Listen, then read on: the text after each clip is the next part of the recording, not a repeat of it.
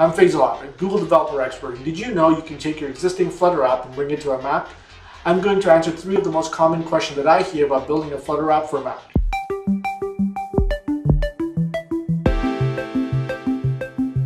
Question number 1.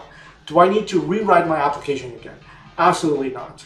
Flutter, the way it works is when you write your Flutter code, there are specific rendering engines built for each platform. There's one for Android, one for iOS, 2 actually for web, an HTML rendering, and a canvas kit, and then there's one for Windows and Mac. What this means is, if there's a new fridge out there, Flutter can technically write a rendering engine for a fridge with a screen and run your Flutter app on there.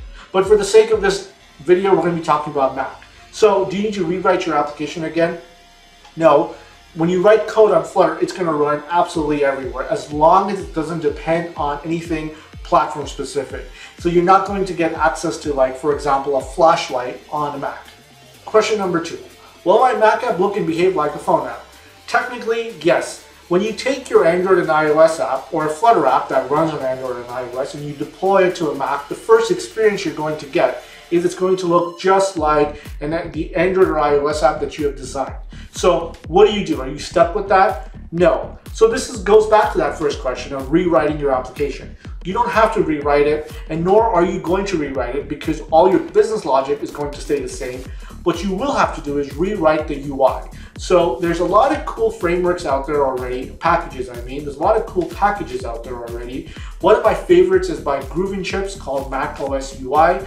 What Groovin Chips has offered is built a one-to-one UI replica of how macOS UI components look. So you can get access to native looking and feeling Mac components that make your Flutter app look and behave just like any other Mac app. Question number 3. Can I use Mac-specific features for my Flutter app?